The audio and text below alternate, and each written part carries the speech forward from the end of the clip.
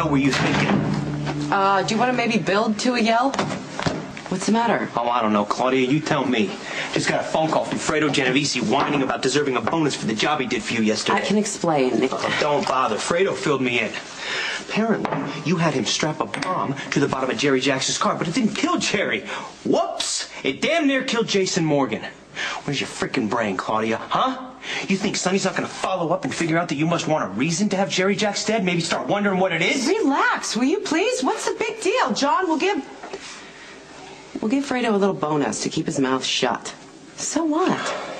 Look, besides, between Michael's possible recovery and this baby son, he's too distracted to worry about what I'm up to. Right. The baby! Your reason for everything! Claudia,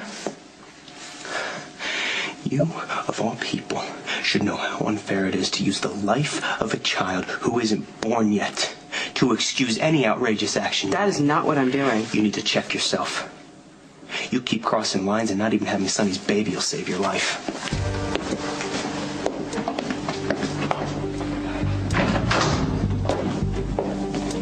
You deserve a bonus. I hired you to blow up Jerry Jacks.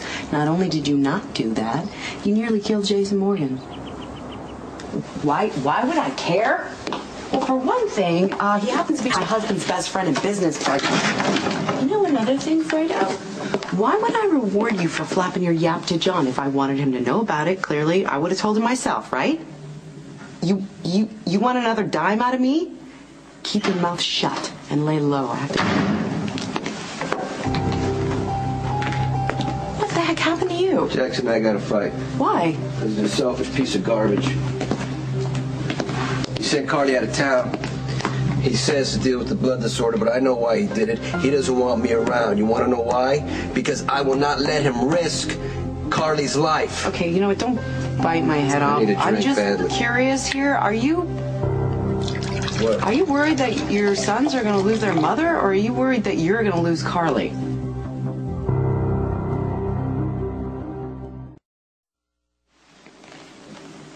No. Look, I get your concern.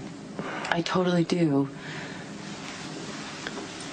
But, you know, even if the very worst thing happened, God forbid something happened to Carly, right? Your kids would still have you. And they would have a stepmother if they chose to accept her. And I think it wouldn't be bad for our baby to have brothers.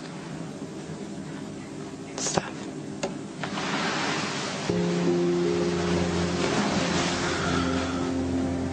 Never